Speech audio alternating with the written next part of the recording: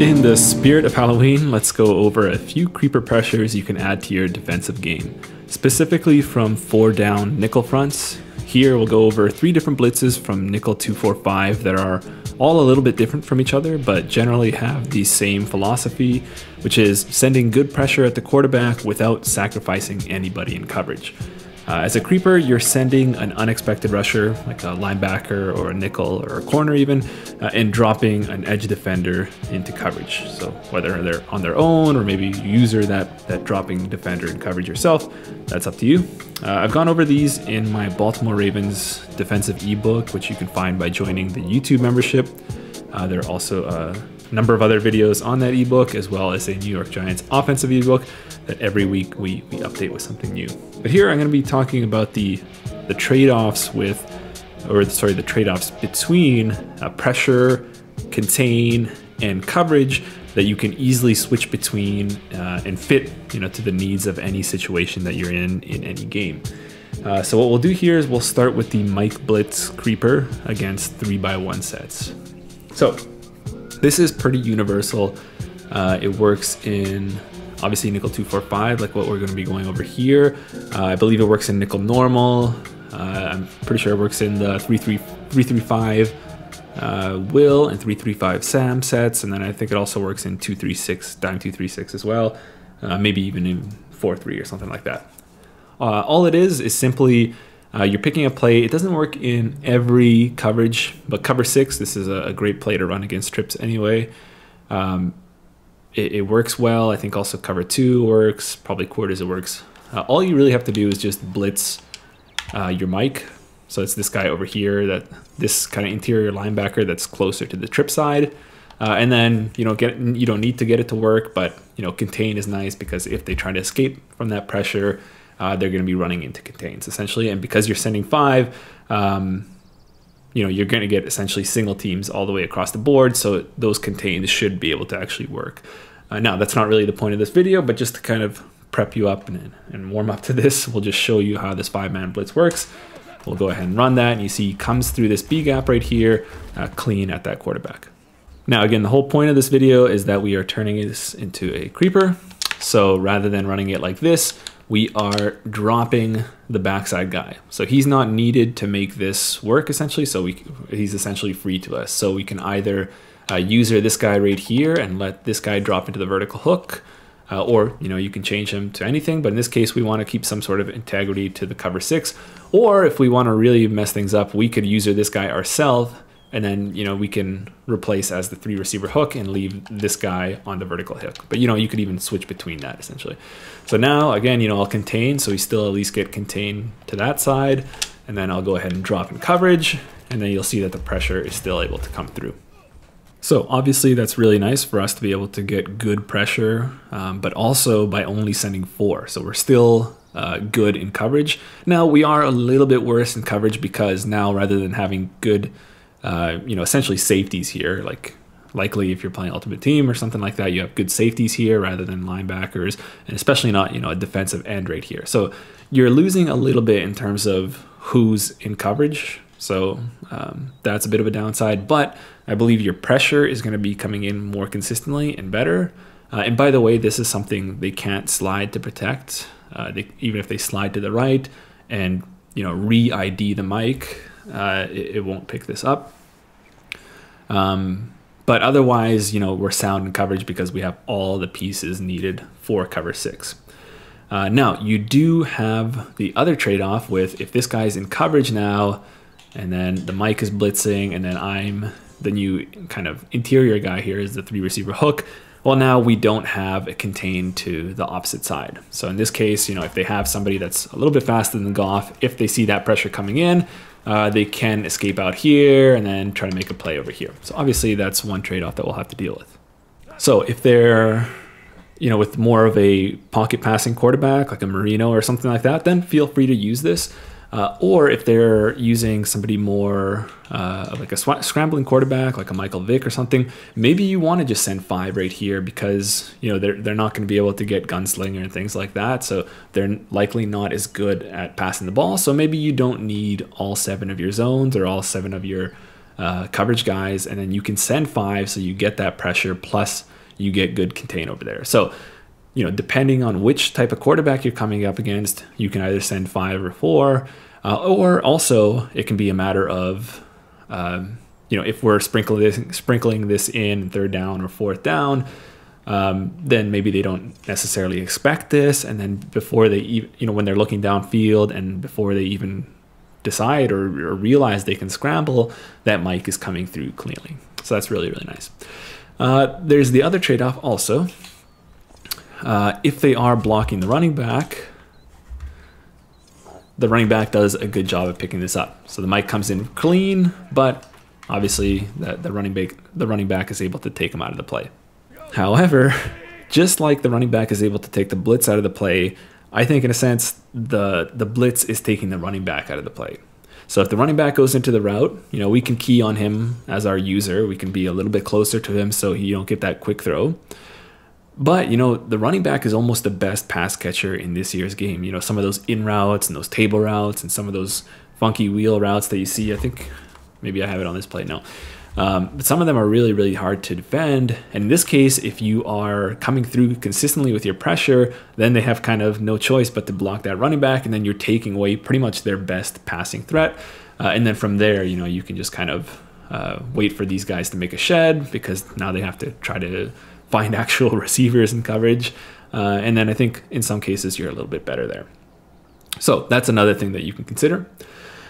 Also, back to the point of contain, this particular version right here, we can make things a little bit better here.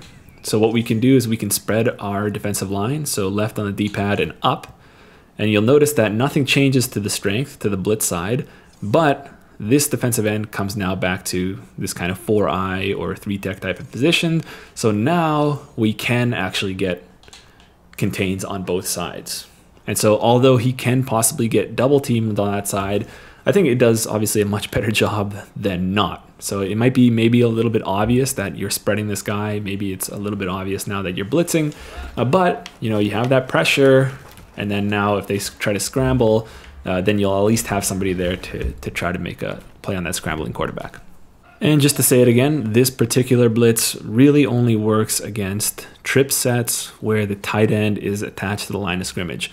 So if he's split out a little bit more wide, like a tray set or a trips tight end or something like that, then this path right here from the mic will be a little bit different and it won't work quite as well. So it has to be something like this. If it's not, then we got a couple of other answers waiting for you here. But yeah, just like in this case, you'll see he comes right through here. This time is a little bit too wide, but still the guard wasn't able to pick him up. Okay, now we can work to the buck slant 3 blitz, which looks just like this. And where this works is exactly where the other one doesn't work. Okay, so this only works when there isn't a tight end, again, attached to the line of scrimmage, to the side of the blitz. Okay, so right away, if they're coming up with bunch, you run the other one. If you're coming up against something like trips tight end, you would run something like this.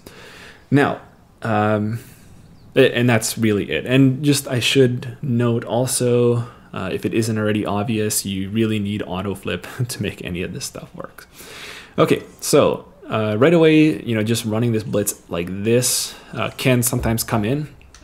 So maybe if I contain, we get 2 guys off the edge, and actually this time it worked quite well with both of those guys coming free. But how I prefer to run it is that I'll take this blitzing nickel, and usually he's really pretty far away anyway, and then I'll take him out of the blitz. So in most cases, I'll put him in a vertical hook. Maybe you want to man him up on that slot guy, or maybe you want to do some stacking of your flats. Obviously, that's up to you. But it's kind of important that we actually take him out of the blitz. From there, we can use whoever we want. Likely it'll probably be the 3 receiver hook right here. We have our edge guy away from the blitz dropping just like the other blitz. And then in this one, we will also contain. So the contain's important here because obviously we want this guy to be able to do something if the quarterback escapes, essentially. And then it's also important because this guy, the Mike linebacker here, will take this really exaggerated loop all the way around the left tackle. So if we go ahead and run this, you see this really wild loop that he takes, and it's really hard for that left tackle to pick him up. So now this one's, a little bit less flexible because it's in this specific play. It's not like we can pick cover 6 and cover 2 and cover 4 quarters and things like that. But, as a changeup, it's pretty good. Just like the other one, it doesn't look like the pressure is coming in. You're only sending 4, so you're pretty safe right there. You have some run benefits, just like the other one, because this guy's aggressively fitting in because he's on a blitz path. So if they run inside zone or something like that, he'll come in. By the way, side note, yesterday I was running this, and this guy actually on his blitz path was able to pick off the quarterback. I don't know how often that would ever happen, if that'll even ever happen to any of you, but it's kind of fun. And then you have kind of contain over here. But I'd suggest, obviously, having athletes all the way across the board is always really, really good. In this case, I would really suggest trying to get speedy guys even at your defensive tackle spots, because often your backside tackle, like your 3 tech over here, will be in a contain, and he needs to be able to chase down the quarterback. So for me, I have speed everywhere. Speed is the most important thing other than abilities. And then here, so the contain also won't be the greatest. You see, in this case, we're actually able to escape. I mean, it's not the fastest guy, but at least it's better than nothing, right? But that's just kind of part of the whole trade-off with all of this stuff, right? It's the trade-off between coverage and pressure and contain. In this case, because it's a creeper, we don't have too much of a trade-off between coverage and pressure because we still have 7 guys in coverage.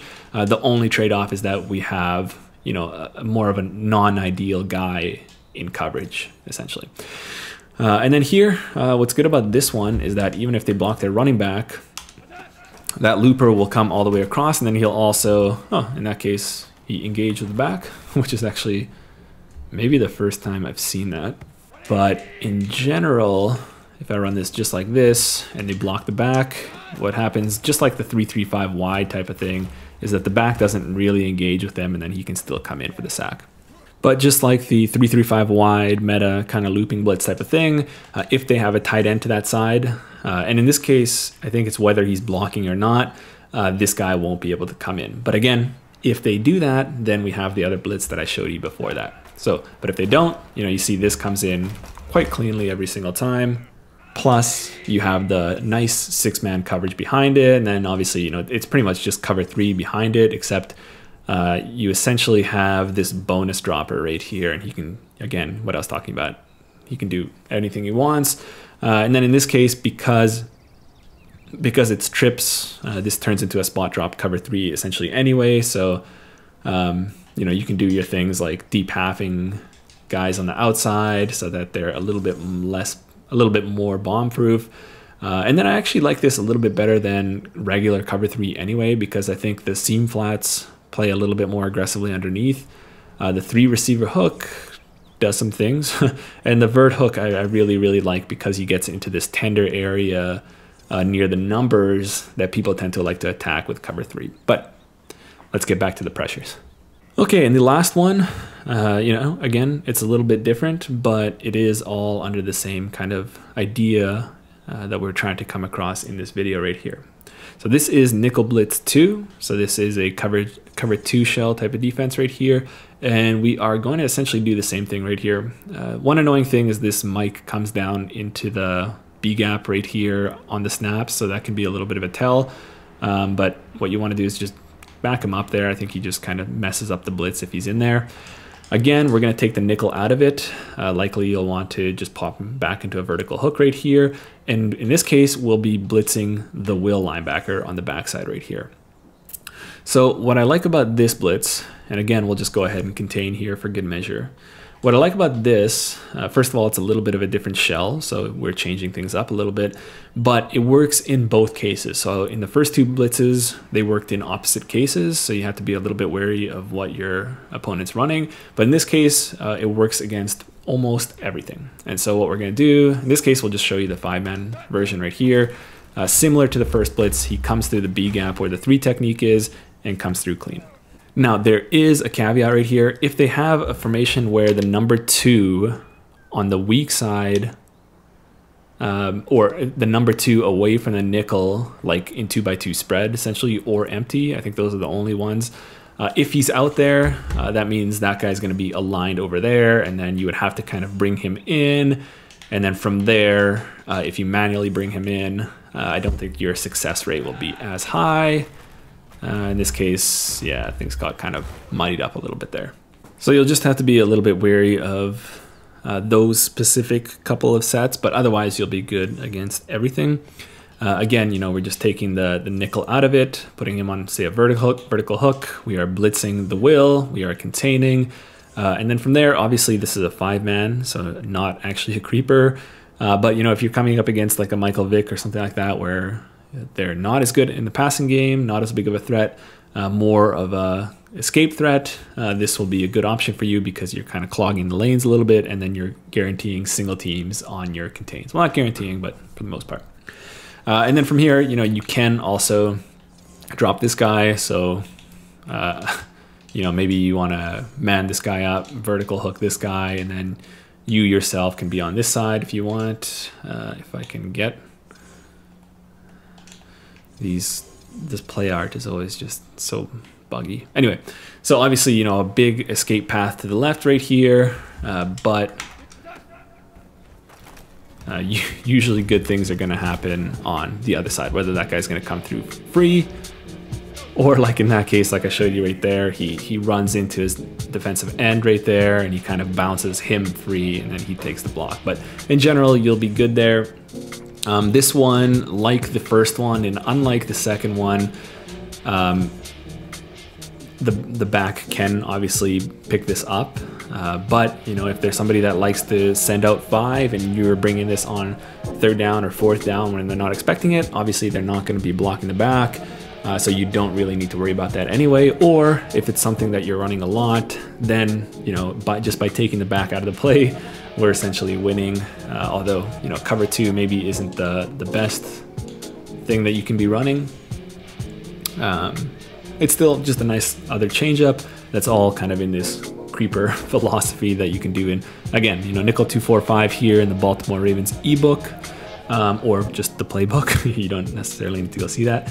And then I believe all of these you can do in nickel normal, 335 wide, or sorry, 335 Sam, 335 Will as well.